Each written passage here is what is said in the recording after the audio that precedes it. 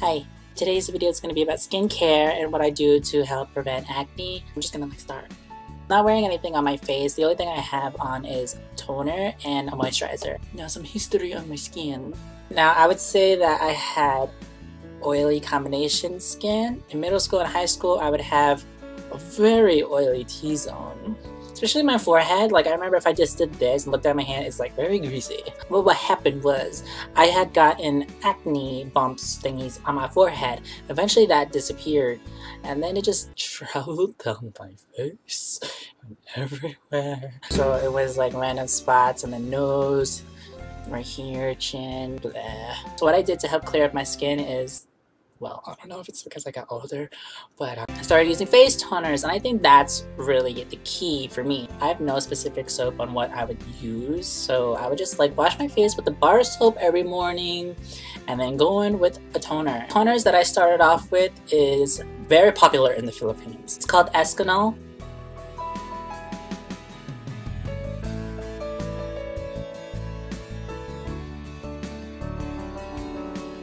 These are not the ones that I first started off with. There's another bottle that does like fights pimples, and then there's another one that fights blackheads. And then I went on to this one because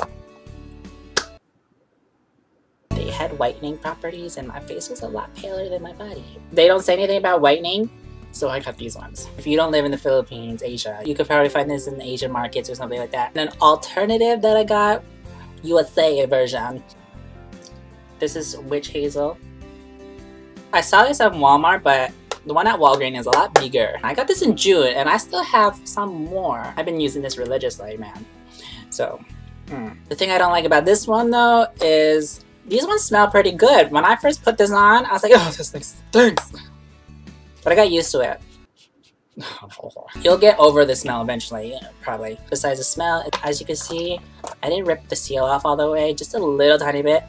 And if you're traveling, if you have this like just like this or like this, oh girl, no, it is gonna spill everywhere. It's gonna leak, so it's not that travel friendly. And like these ones, this one, nothing. How I apply this basically is after I'm done, wash my face with the wet amber, put some on the cotton ball and just all over the face. Put toner on before I put makeup, and at night after I take a shower, I do this and then go to bed. I think that's the main thing that helped me out.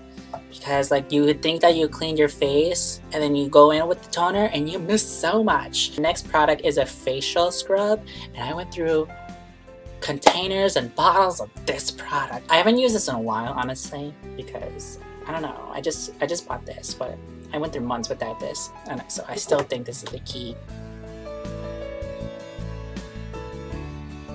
These little scrubby things inside. You want to exfoliate your skin to get the dead skin cells, prevent ingrowns if you shave. What I would do is I would just wash my face regularly and then go in with this and then bam, massage it into your skin. Don't like press it into your skin. So after you're done cleaning and toning your face, you always want to go in with the moisturizer. What I've been using lately is the e.l.f. Daily Moisturizing Stick.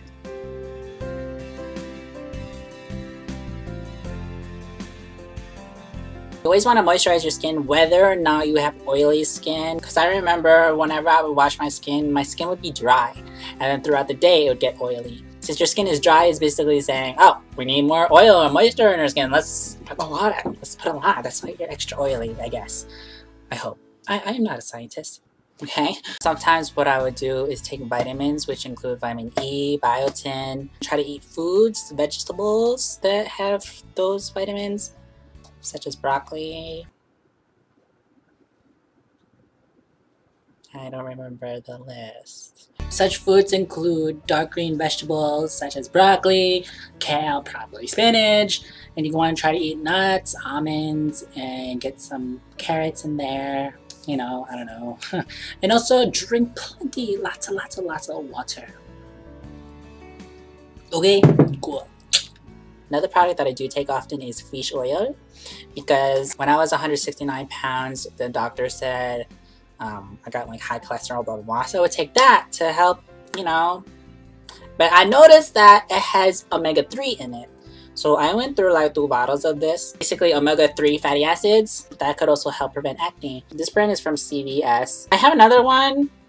It's from Nature Made Right now I'm taking these ones. I don't really know how different they are, honestly. I just take it. This one didn't have the problem where the pills would stick to each other. But this one,